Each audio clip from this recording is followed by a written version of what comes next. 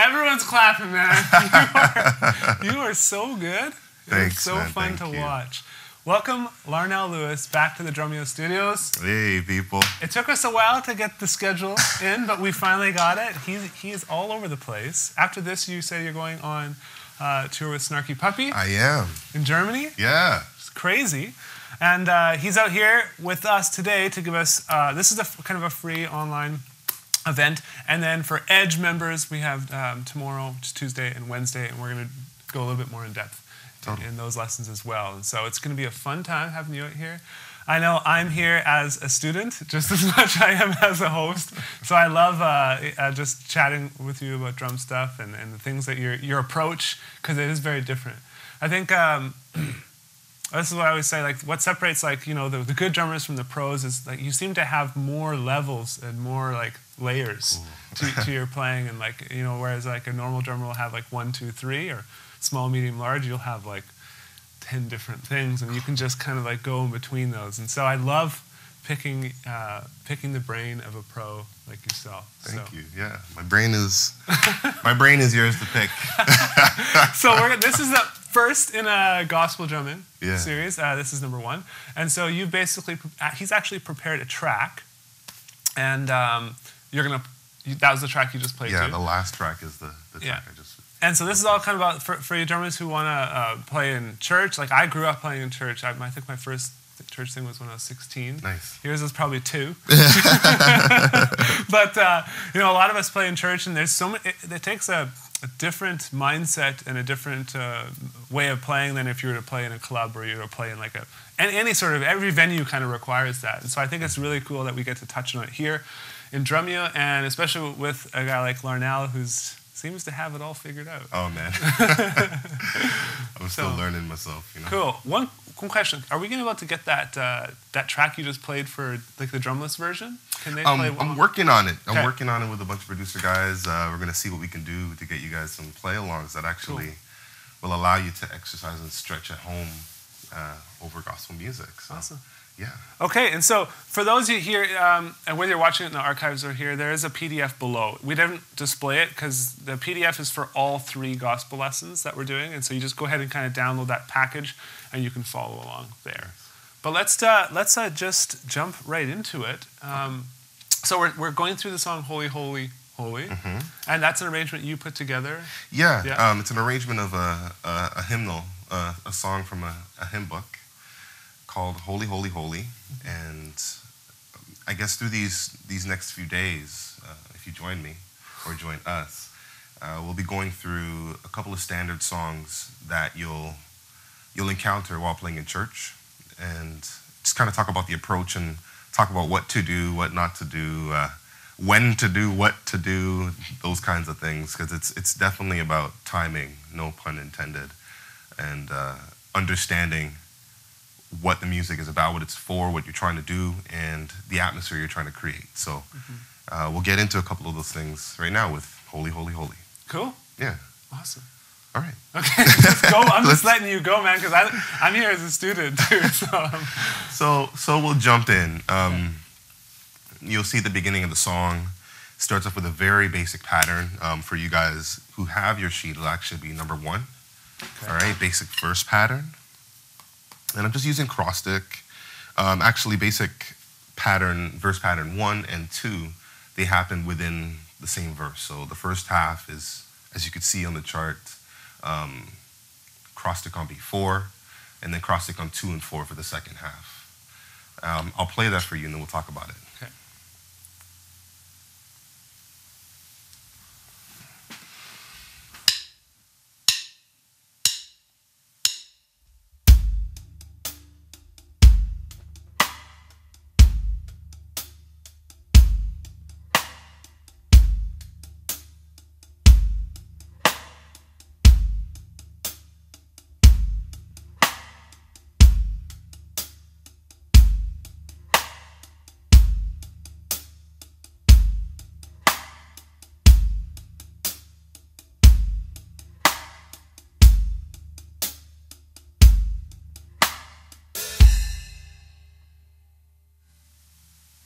All right, so that's basic pattern number 1. Number 2, we'll put the cross stick on beat 2, as well as beat 4. Here we go.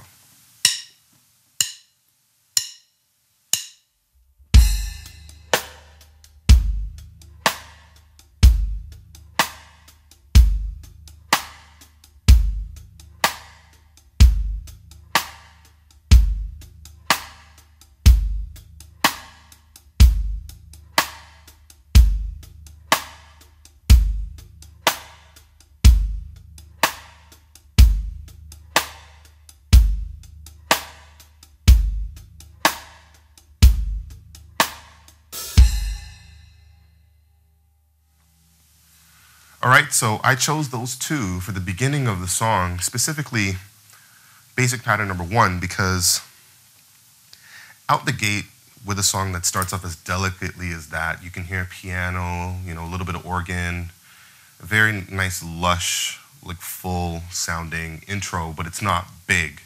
So you don't want to come in with anything in terms of the bass pattern for that section of the song. You don't want to be too abrasive. You don't want to be too overbearing, and you want to be sensitive. For me, what I found with playing in church is that it's important that you're sensitive. You're sensitive to what's happening at the moment. You're sensitive to what's happening in the music. You're sensitive to whoever's leading, and you're listening to what's going on, because as people feel it, they might, rise and fall with dynamics. So I chose to start off the song with only cross stick on beat 4, because I felt that playing it on beat 4, like 1, 2, 3, 1, 2, beat 4, I felt that that would still allow for forward motion to happen in the song. If I didn't play anything, I would probably play hi-hat on 2 and 4 sometimes. But for the sake of that song and that particular example, I felt that cross stick on 4 made the most sense to leave it as open as possible without sacrificing the forward motion. And then when you need to take it up a notch, you can add the cross stick on beat 2. And when you're first hear a song, like I always would think, okay, I don't want to just like go all out in the beginning because the song's going to sound like this. Yeah. Like one level. I always like to have, some sort of dynamic. Think about the long term of the song. Absolutely. And that's where I always used a ton of cross stick. But do you think that in gospel music in general, you use more of that cross stick type feel than in other styles of music necessarily? I wouldn't say more than other styles. I would just say that how I came across it was inside of gospel music, and I found that approach to be effective in other styles. So you might see something similar to that in pop music, where sometimes they might do cross stick on beat 2 and a snare on beat 4. Yeah, that's true. So you'll find that even with gospel music, it shares, similar approaches to other styles in terms of how to create that dynamic flow or how to pace yourself for the long run. Yeah. Can you also talk about the hi-hat dynamics you're doing in that part? Because you're doing a few different things, and exactly why you chose that pattern as opposed to just... I mean, I probably would have simplified it because I couldn't play it as good as that. But I would have just done the straight A. Man, what I would say for the hi-hat pattern, again, it's about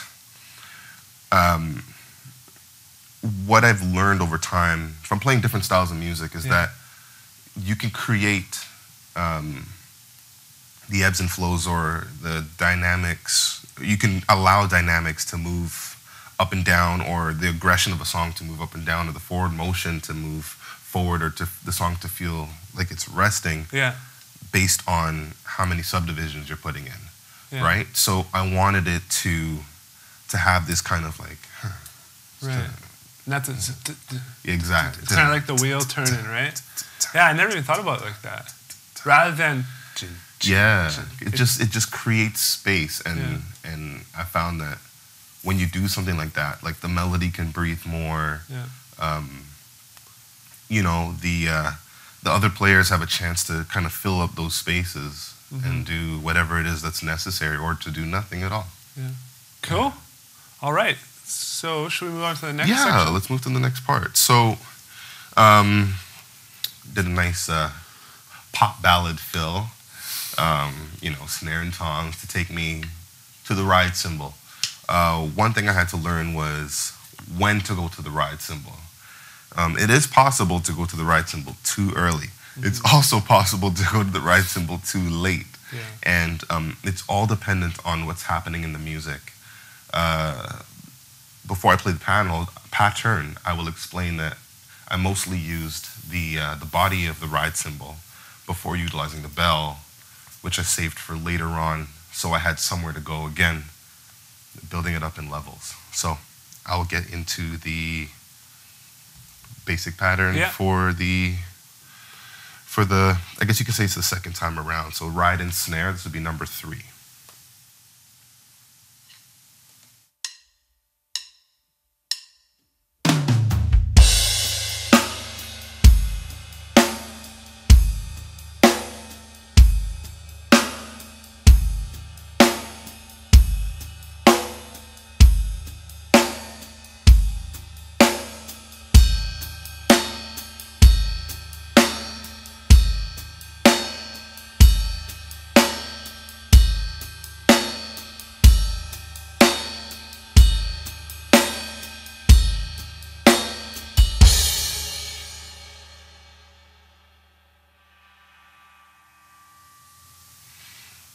All right, so that was number 3. Yeah. Like I said.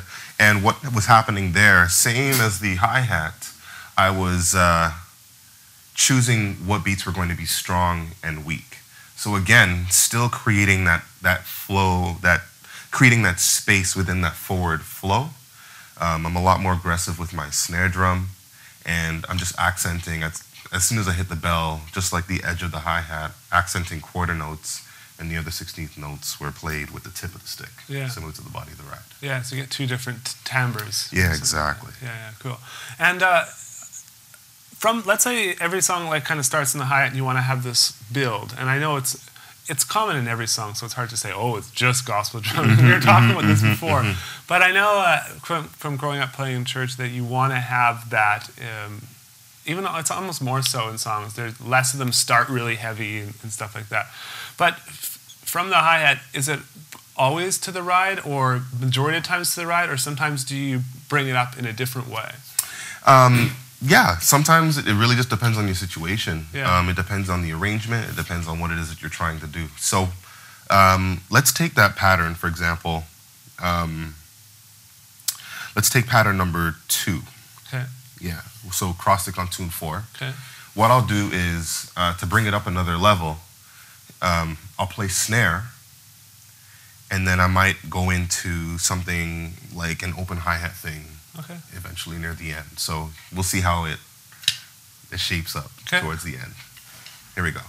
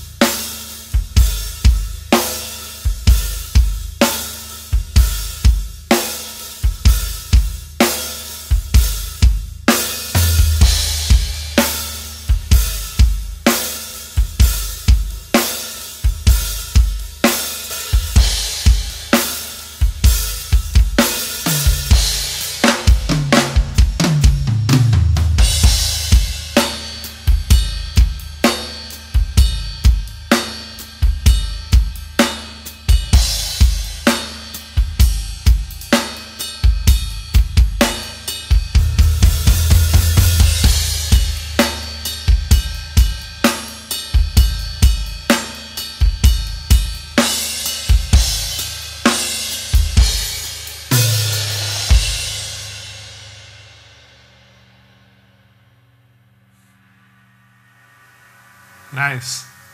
So, I hope you guys heard that. It's a very cool demonstration to hear. You took that one pattern, essentially, and it just slowly went up. And this is exactly what I was talking about at the beginning, levels, right? He's got more levels.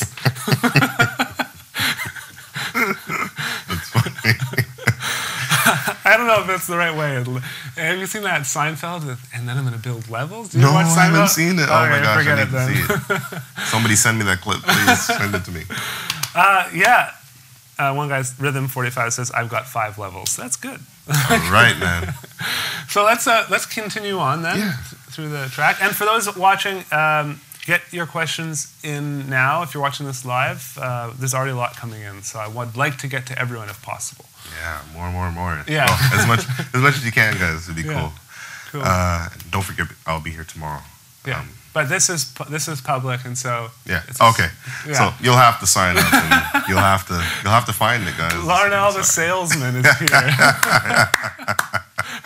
So anyway, for 14 easy payments of $1.99. Exactly. You too can join the fun.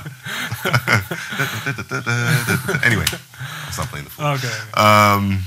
So I guess we're going to move on to pattern number 4. You're probably wondering, where is the bass drum on beat 1? That is something that I learned inside of church, and I've heard in other contexts, as a way of creating a floating type feeling. It's usually a drum pattern that you will use, or that I would use in a situation where we are, for those instrumentalists out there that actually play a chordal instrument, or you know your theory, usually hanging on the 4 chord. So if you're in the key of C, you're hanging on an F major 7, and maybe hitting on the sharp 11, you never know. So all the theory people out there. That floating feeling is really nice when you're sitting on a chord like that, or a nice progression like that, where it just kind of turns around and keeps turning on itself. If you flip back to the track, you'll hear what was going on. So I'll play that pattern. This is pattern number 4. It has a little bit of a bossa samba kind of feel to it. Almost similar to, if you guys listen to, I guess it's Billy Joel, there's Don't Go Changing. What's the name of the song again? Oh, man, I don't know. Don't go changing to try and please me. You know? My wife's going to laugh at me for that one. Anyway, so I'll play this pattern. You guys look for that song. I think you know which one I'm talking about. Liberty DeVito on drums. So here it is, number 4.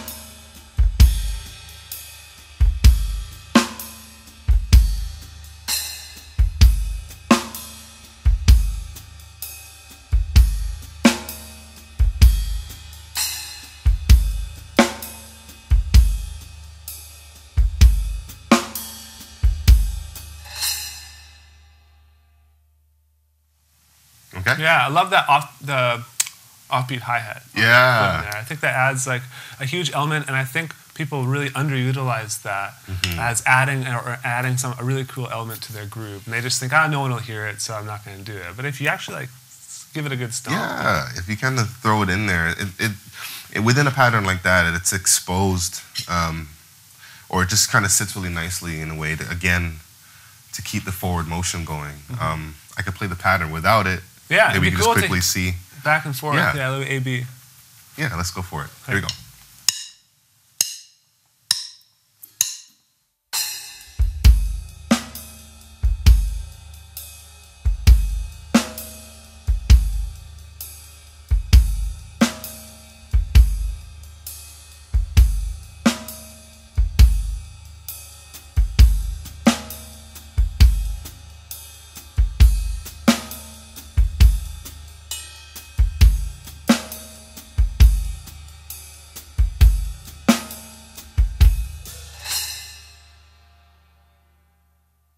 Yeah, very cool. Yeah. Yeah, I love that.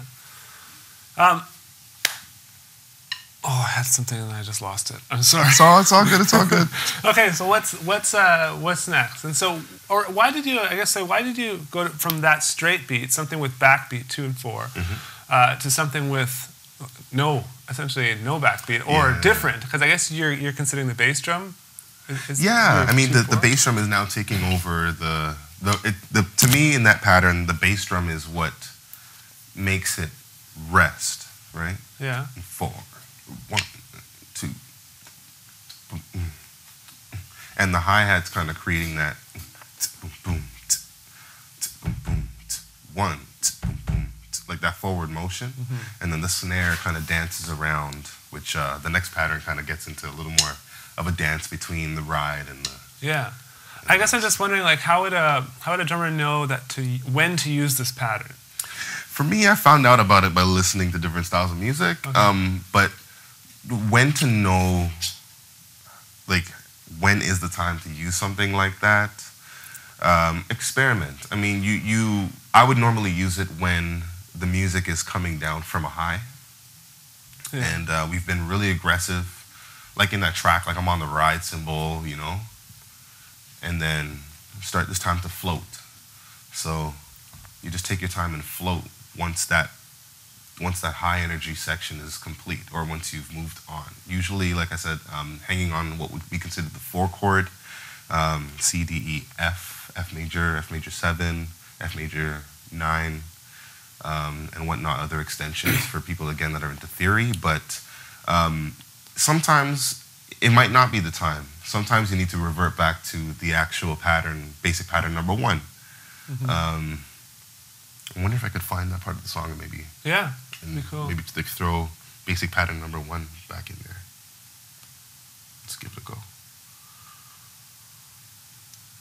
Forgive me while I search.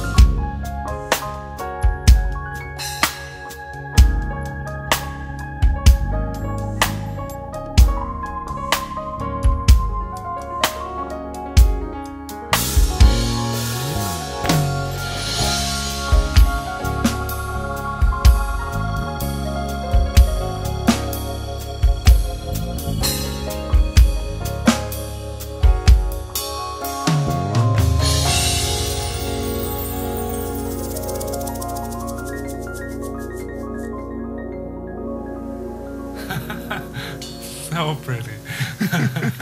So I see, yeah, it's interesting how both patterns work, so it's just a matter of making a musical decision on which one to actually use. And again, for the theory people out there, they're kind of hanging out on the 1 chord, if you're wondering. But it really depends on, again, the atmosphere. If it is that time to float, but to still allow the music to move forward, without doing a bunch of cymbal swells or just playing light time to inform the hi-hat, you can go there, or you could start playing 2 and 4, 2, 3, 4, 1, 2, drum fill, and boom, boom, got, boom, boom, boom, boom, got, boom. Yeah, so it really is about your musical judgment at the moment. And like I said, for me, I learned it by listening to, different albums, but also experiencing in church what needed to happen, getting a lot of bad looks when I did the wrong thing at the wrong time, which is it has a lot to do with the learning experience. That's overall, how you learn, man, at these looks. Yeah. People are like, what did he just do? Yeah, you go there at the wrong time, you get the ride at the wrong time, and you get one of these. Yeah. Yeah. Lesson number 1. Don't get one of these. You don't want that. So. Cool. Okay. What would be the next pattern? The next pattern. So we basically take that pattern up a notch. We take it, I guess we could say, to level 2 of that pattern. So what's going to happen is, with my ride cymbal, I'm going to head back to a faster 16th note, 32nd note, skip beat kind of thing. Just basically double the time. Yeah, just basically double the time of the original hi-hat pattern. And I'm going to add some floor tom in there. So let's see how it goes.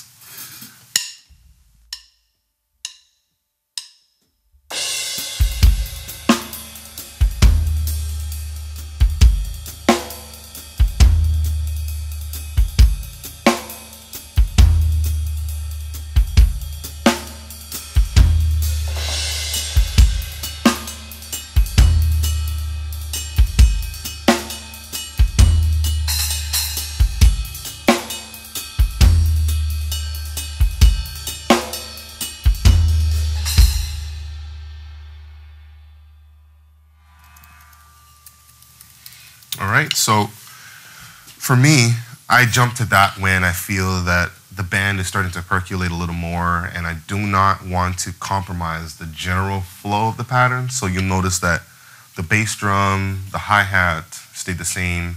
I added a little more snare, maybe one more hit, or maybe it was a little more aggressive with that hit, and I added the floor tom to that. So to kind of, strengthen what was happening on the bass drum, basically. Yeah. Cool. Do you often replace the snare drum on count 4 or whatever with the floor tom, and do you feel that adds a lift, or is the same? It really just depends. I mean, depending on the sound of your toms, depending on the amount of toms you have, depending on what's happening in the music. Again, it's about musical judgment, but for me, when it comes to, I guess, taking it up a notch or trying to maybe replace the floor tom or not play the floor tom on beat 4, I might add a couple of other tom hits, just like sprinkling them around that basic pattern. Yeah. And maybe if the bass player is doing something specific, I might echo it, or I might do something that complements. Cool. It's not exactly the same. And also I want to mention the ride pattern that he was doing, just that simple technique of playing that and then doubling it while keeping everything else the same is a real challenge in just developing your note values, developing independence between your limbs and stuff. That's something I love doing. I think it's like cool because you can just kind of lift the song just by changing one small element. Right? Yeah. Cool. Okay. Well, we got to keep moving along because we have lots of questions. So. Okay. Let me jump to where we at now. We're at number 6, I think. Yeah, we're at number 6. So number 6 is another thing where it's another lift where there's a bit more of a dance happening on the snare. I say dance because it's like light fluttering, especially in the music. You're hearing the piano go and the ride cymbals going. So see what you can do with the snare. So let's jump to that. Okay. All right. And actually, in sequential order, I'll start with number 4, then go to 5, and then I'll end up on number 6. Yeah. Cool? Cool. Here we go.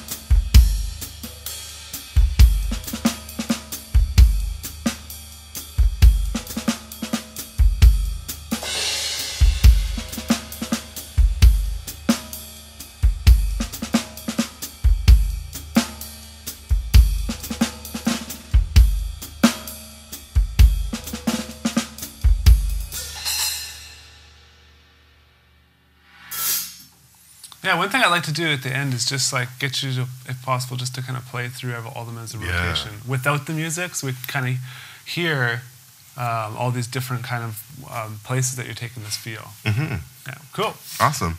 The last thing I'll hit, you guys are looking at it, it says complex fill.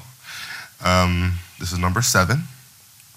All right, now I use this more so in that section prior to this bass drum on 2 and 4 feel that we were just covering in the last few minutes. When playing this particular fill, as you can see, the beginning part of the bar, so the first 2 beats, it's more of an actual beat, and then the actual fill happens on the last 2 beats of that bar. So I'll play the full bar as you see it on your page, and then I'll actually just repeat that 2-beat patterns over and over again a couple times. Here we go.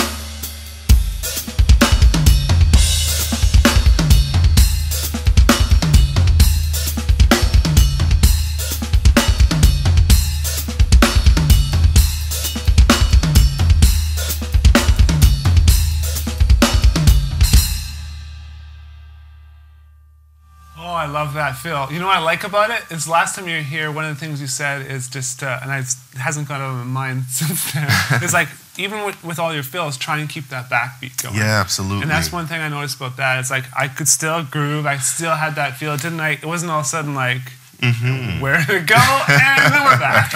Yeah, you don't right? want to do that. you might get one of the looks, you know. Yeah, especially I think that's even more so in a church setting because I don't know. I was at a thing with my, maybe I shouldn't bring this up.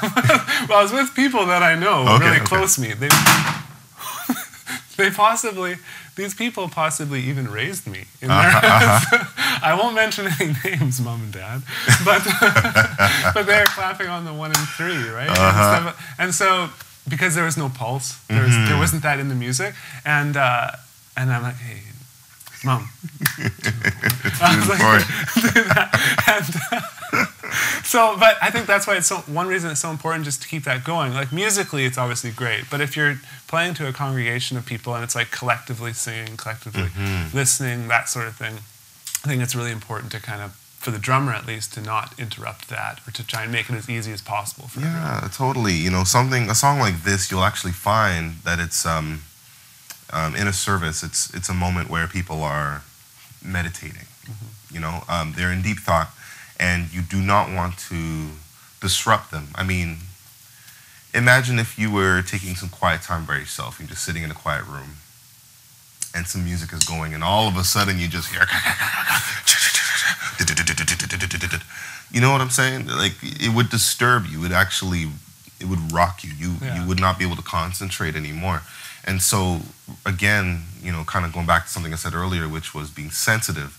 You want to be sensitive to what's actually happening in that moment. And a few of these patterns, you know, knowing when to be aggressive and knowing when to lay back, and kind of like basically jumping on a few of these would actually get you kind of in the right direction to playing in a song situation like that, where it's that ballad, you know, it's that not power ballad until a certain point, but it's that sensitive moment within a service or within a time of, you know, of the gathering. Yeah, agree. Yeah, so what I always recommend you guys take like one pattern and something like that. But I'd really recommend if you want to go through this lesson, and for you Edge members who are, you know, you're going to be here for all 3 of the series, to go. He's spent a lot of time developing this series, and I think the best way to go through it is kind of sequentially how he's laid out the actual sheet music. So in this case, you know, practice number 1 and then go to number 2 and practice them all in order. And I think that's going to help you develop the feel that's necessary for you to then play to this song or this type of music or stuff like that. But rather than like just saying, I'm going to learn that one fill, you're missing the point of the lesson, I think. The fills are really cool, and we have 500 hours of lessons in Drumeo now, many of them teaching fills. But I really think you guys could gain some really like the feel, right? Develop those levels, and if you play and learn each of these grooves, you'll kind of get a sense for what it's like to be Larnell. By the way, you guys, he is like severely under the weather, and you're a champ, man. Thanks, man. He's a total pro. Came out this morning. I met him in the airport, and he's like, I'm like, what is this? This is like a Toronto thing? Yeah. He shake my hand. All right, that's fine. He said he's sick, so I get it. Yeah, man. Yeah. I don't want to infect anybody else. It's just a head cold, but that's all right. I never get sick. There you go. So you don't have to worry about me. I say that, and then tomorrow I'm going to be like, hey guys, welcome to Drumeo. Okay, so there's lots of questions and stuff. I'm just going to kind of go through the questions. If you don't mind, maybe just like, maybe play a little solo or something for like 1 or 2 minutes. Yeah. And I'm going to kind of like sift through some of these, get some good ones, and then he's going to play you out with some music. So if you have questions now's the time to get them in. Well, he's entertaining us with a little soloage. And then, we'll get here and then do some music. Nice. I totally put him on the spot, by the way. He had no idea. Totally. Let's see what I can come up with here.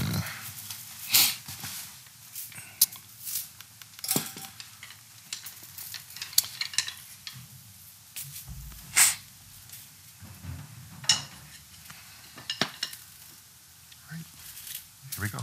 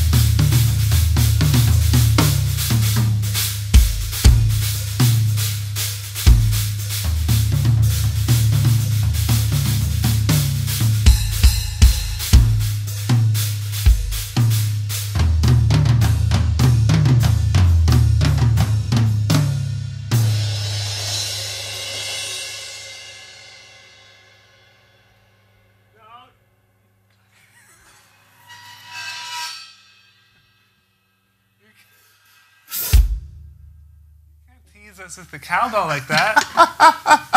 You're really sick. Oh, man. Awesome solo, man. Thank you. I went through the place where we store all the questions here, and I'm like, okay, I'm going to star each one I want to ask.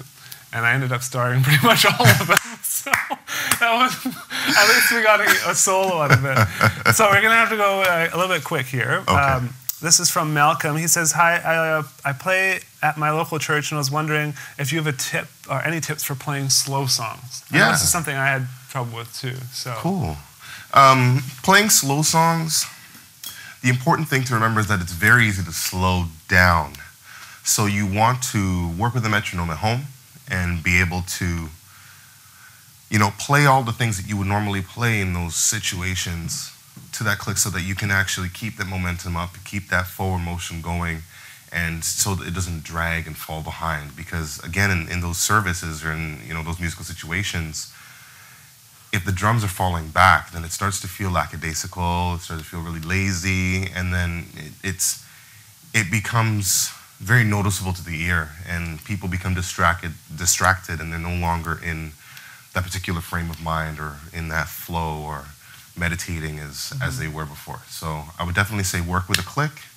I would also say, pay attention to what the other musicians are doing and do what you can to support. So to support, to me, would mean laying down a very solid groove, again, keeping that flow going, but paying attention, and being able to actually maybe hit a couple shots with each other, like a lot of eye communication, and then working with dynamics. Those would be the things I would say for sure as tips for playing slow songs at church. For me, what helped is if a lot of times, like, what he's done is he's added a few different subdivisions in, especially that first groove he played, where I think, and sometimes that could make it easier to not speed up or to keep that forward motion going. So I would say really work on like exercises number 1 and 2 with that right hand pattern at a very slow tempo. Yeah. Is that song at like 70 or 65? I think about 63, 65, okay. Yeah. So I think that's great. This one's from Jake C. He says, Mr. Lewis, awesome lesson, and thanks for coming out. Is that your Yamaha kit, and what series are they? Ooh. I want it. Where's Sean Brown? Sean Brown, I want it. He might be watching. I know. I love you, Sean. This, if you're not familiar with it, and you should check it out online, it's the new Live Custom Oak. It's basically a newer version of the Oak kit that Yamaha has just recently put out, which I'm really starting to get accustomed to and love. The shell depths and the finishes are crazy. The heads I have on here right now are just clear G2s and clear G1s on the bottom. I wanted to try and allow the drums to ring out as much as possible. Yeah. They do not belong to me, so. They were lent to us for this session here. So. Yeah, I believe the difference between these Oak Customs and these Live Customs and the Oak Customs was the shell width, right? The amount of ply. The thickness, yeah. Yeah, exactly. And so I'm not exactly sure, but I think the original Oak Customs were like super lively, and they wanted to maybe like rein it in a tiny bit. Yeah, so they just a little bit. There's a little more control, tighter sound, but still the body and presence of that darker oak wood that you'd normally get. Yeah, we love it. Every time we've had an oak kit in here, I really want one now. Nice. Next one is from Missionary Beats. It says, I'm truly enjoying this lesson mostly because gospel is my genre. My question is for Mr. Lewis, what's your favorite gospel song to play and why? Ooh. I know it's a hard one. Oh, that is so hard. Oh, Missionary Beats, come on. You can't do that to me. Not on live national television. Well, it's not television, but it's the same thing. You know what I'm talking about. Yeah. Man. It's going to sound generic or cliche, but I really just enjoy playing songs that feel good, I like the slower stuff. I like the more up-tempo stuff because they all do different things. If I had to pick a moment or a song, it might just be a chorus of some sort that is really upbeat that allows me to really lay into the snare drum like 2 and 4, a nice like 90 BPM, 95 BPM tune. It could be anything to be honest at that point, but Yeah, Okay. that's the best I could do, man. This next question is from Sean Boy, and you have 2 questions, but I'm just going to ask one. It's going to cost you double to get a second question. How do you keep from feeling stale or worn down? He says he's coming to the point in his ability where I feel like I hit a wall and can't get my desire to learn back. I know that most musicians go through this, but what have you done personally to break through? I definitely went through this. I absolutely had moments where I didn't like what I was hearing out of myself, and anything that I created just definitely, perfect words, felt stale. What I did was I started to hang around with a couple of my friends and just kind of listen to what they were listening to. I took a break from the drums and just started to listen to music and different styles of music, And then when I had a chance to just get back in, I was able to approach it with a completely clear mind and a different approach altogether. And I think you just need a break if that's the case, man. Yeah. And I think the tip about listening to a different style of music is going to help you think in a different mindset. So I think that's a great tip. Yeah, but don't lose the love. Yeah. And this is from Nicola. Also asked 2 questions, but I can just get to one. He says, if you were to give us one tip, what would it be? The tip would be to listen, because what you do on the drums should reflect what's happening in the band in any musical situation. So listen to know what the bass player is playing and be able to sing it, know what the guitar player is playing and be able to support it. Pay attention and just listen is the one tip I would definitely give to everyone. Great tip. This is from Gil Flores. And Gil's an awesome Drumeo Edge member. He says, hey, Larnell, nice to have you. Nice to have you too, Jared. It sounded like... Larnell, I would think that inspiration is a big part of your music. What kind of things do you do to inspire people you play with, and what do they do that inspires you? Smile. Smile and have fun. Yeah. Because to me, the point of what I'm doing is, if you want to look at this as being an entertainer, for example, people don't come from a long day of work to be, to a venue or to a performance to sit there and be, feeling to feel devastated or to feel sadder than they actually were when they got there. For me, it's about, just pushing out that joy, or just showing people the joy that I have for this instrument and that musical situation, and hope that it's infectious enough to lift them up enough to have a good day. Cool. Yeah. Cool. Keep on going. Lots of questions about gear, and so you guys, we're not going to go too much into gear today. We can do that more tomorrow. Which means you got to come back. You got to come back. This one's from J.G. Videra, and he says, got so happy seeing you play French grip. How do you practice the flying finger technique? He's currently working on that, and is that any issue? He says sometimes the back of his hand starts to hurt, and I've read that there can be a lot of physical problems, so how do I do it right? And he says, thank you, this is the first time I actually came to a live lesson, loving it so far. Oh, nice, cool. Welcome. Yeah. And when it comes to grip, I found that getting the most amount of follow through with your stick, depending on where you are on the drum kit, to me is what makes the most amount of sense. So, if I'm kind of coming at the snare like this, or if I'm playing the ride cymbal like this, kind of having a short memory lapse in terms of French. French, it's the thumbs up, and you do it a ton. Yeah. And so you were doing it especially you do it a lot on the snare to the high tom, and then down here is when you turn. Because I'm studying you. Yeah, man. And get power. You get power, right? Yeah, for me, I did a lot of, if you want to get into, I don't know if anyone can see this. Yeah, this is a great exercise. So, you have this camera right here too. Yeah, if you want. okay, cool. So, yeah, you can see what's going on here. You can work your individual fingers as well, just like only the 3 outside of the fulcrum, obviously. Yeah. And then you could really utilize that when, And is that something you practiced a lot? It's something that I would use to warm up with. Okay. Definitely. Between my brother and I, he's definitely like a big French grip buff. And when it comes to just playing the snare, it feels natural to to do a lot of my rudiments, because I do rely on finger and bounce. Yeah. When I'm like doing a lot of like stick work on the snare, but when I really need to just get that, okay. you know, that sound, right? You heard it, Yeah. the Bluey speakers. You know, resort to the other grip, but I would just say techniques are there to allow you to be able to play with efficiency, like to be able to disperse your energy properly and not injure yourself. So, you know, if you are injuring yourself when you're doing a lot of these things, just kind of take a second look at what's going on. I'm pretty sure there's like a lot of material online. Yeah, get someone to look at it if you can. Like here at Drumeo, you're allowed to submit. You can submit a video, and we'll just look at it and be like, okay, do this, do this. Get a private teacher is always good because they can just like, you know, turn your hand and say, don't. The good ones. There's some teachers that don't understand much about grip or like how to not injure yourself, and so make sure you get someone that knows what they're talking about.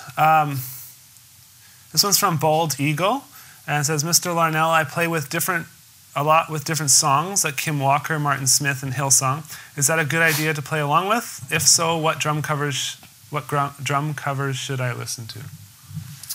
Within the gospel realm, just listen to as much as you can. Inspirational, you know, Christian contemporary. Listen to as much of it as you can. I think it's a great idea to play along to that Hillsong, like to Hillsong's music. If you're not familiar with Hillsongs, they are a Christian contemporary group you can check out.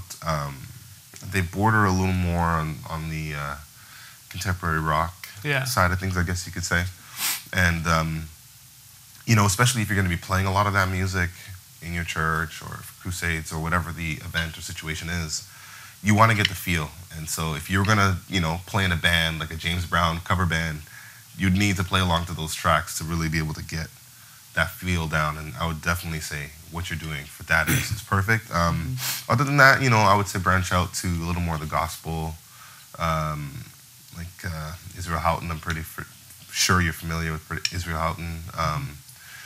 Kirk Franklin, again, modern. A drummer, awesome drummer named Calvin Rogers, actually is the musical director for Fred Hammond. So he's another artist you can check out as well. Cool. This one's from April Singer. Can you compare gospel-style music to contemporary praise and worship? What's the difference? Contemporary praise and worship, I really feel that it's, if we're going to talk about comparing it, I feel that it's centered around, you know, more of what's happening with the guitar, a little more, even just the keys that they choose, like, you know, open A's, open E's. Like the gospel music coming from, you know, that American Pentecostal gospel sound,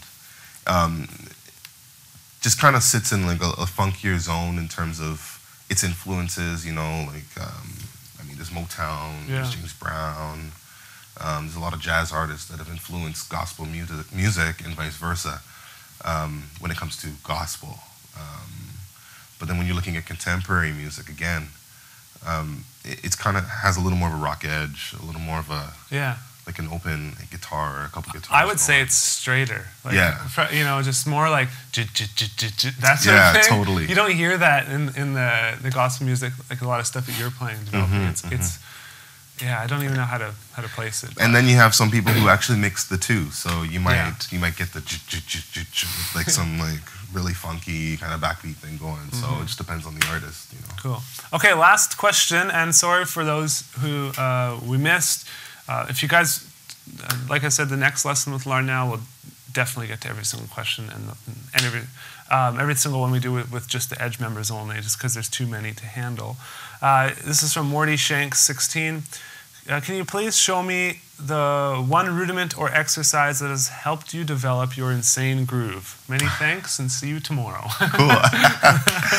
It's not one, man. If it was one, I would bottle it, and I don't know what I would do after I bottle it, but you could figure that one out. But when it comes to just working on groove, I mean, rudiments are a grouping of stickings, you know? And if I did a paradiddle groove, I'm making, or a paradiddle pattern on the drums, I'm making a groove. So really it's about your ears, and it's about making your limbs sync up but also adding the necessary swing or the necessary push-pull for this pattern to groove. You know, a groove, a pocket is something that you sit inside of, you know? So if you're, you know, driving on the road and there's a bunch of grooves in the road or bumps in the road or whatnot, potholes, like it's the consistency of it, or just how deep you are inside of each stroke in terms of your pacing. It's how you pace those strokes is what will create the groove. And it's the space between the notes that also really help to make things feel good. So I can't nail it down to one rudiment. I would just say you got to use your ears and you got to find music to copy. Cool. Awesome. Well, thank you so much. No problem. One of these. I'm gonna get sick.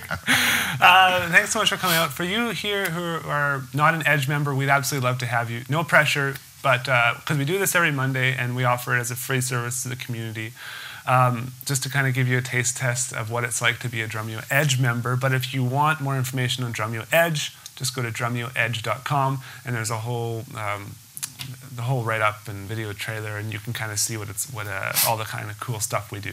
This is one very, very obviously the most important element, and it's been a blast having you out here. So he's going to play us out. Cool. And I'm going to jet out of the room, but thank you all so much for allowing me to sit in and learn as well, and we'll be back soon. I'll probably just hit up the same song. Yeah. Yeah.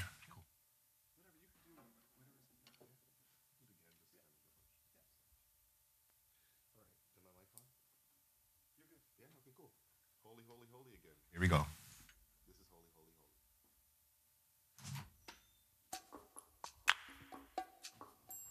holy, holy.